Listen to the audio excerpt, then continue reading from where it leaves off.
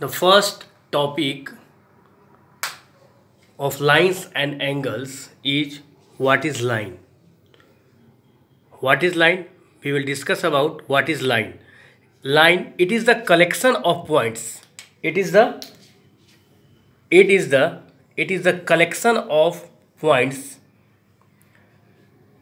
which can be extended indefinitely in its own direction and it has no ends point. It says that a collection of point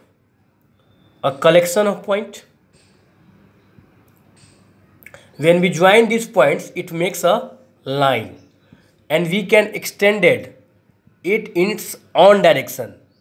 Understand? In its own direction and it has no end point.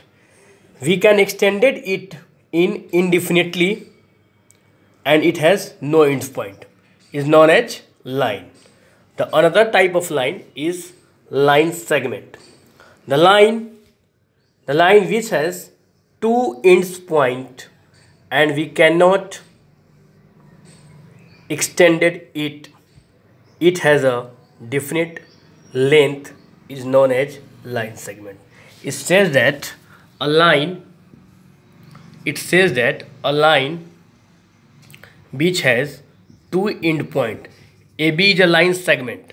It has two end point A and B. We cannot extend it. It has a definite length. Clear? Such for example, AB is a line segment whose length is 5 centimeter. It has a definite length and we cannot extend it. Clear? The next topic is ray. What do you mean by ray? Ray is also a type of line. It has one end point and we can extend it in only one direction. Clear, students? Ray is also a line segment, a type of line. Ray is also a type of line. We can extend it in only one direction and it has. Ray is also a type of line. We can extend it in only one direction and it has one end point. Clear? AB, we write ray in the form of AB. We extended it in only one B direction. We also write in the form of BA. We can extend it in only one B direction. Clear, students? When we write AB, this is a wrong method because A has end point. A has end point. We can extend it only in B direction. Here A, we can extend it in A direction. It is not possible because we can extend it in only B direction. So we write it in this form is wrong process. Clear? We write in correct method. This is a right process. Clear, students? The next topic is how does an angle form? How does an angle form?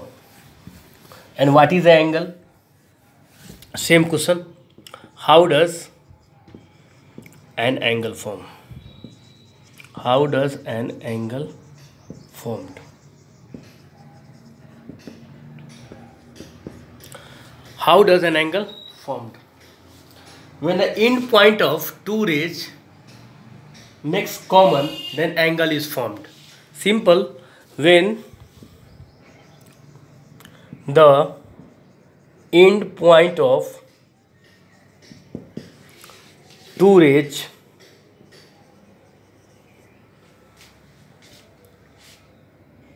make common, two rays common, when the end point of two rays make common, then angle is formed. Then angle is formed. Clear, students? When the end point of two rays make common, then angle is formed. So OA is a ray, OA is a ray and OB is also a ray. Clear? It makes at common at point O. OA is a ray and OB is a ray. It makes common at O point. Clear? Then angle is formed at O point. Angle is formed at O point. We write in the form of angle AOB or angle BOA. Clear, students? The next topic is what is complementary angle, what is supplementary angle. Students, watch carefully because it is the most important topic.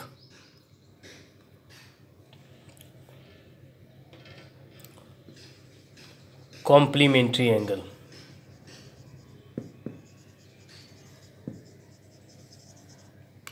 Supplementary angle.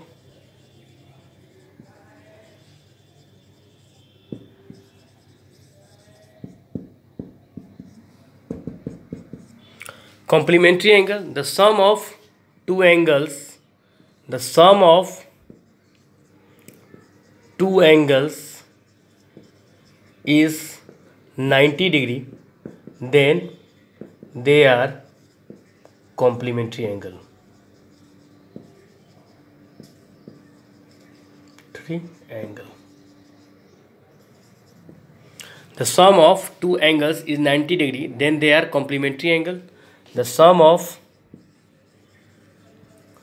two angle is 180 degree, then they are supplementary angle. Then they are supplementary angle. Clear, students? The most important point of these two topics are complement and supplement. When the sum of two angle is 90 degree, then they are complementary angle. If one of the angle is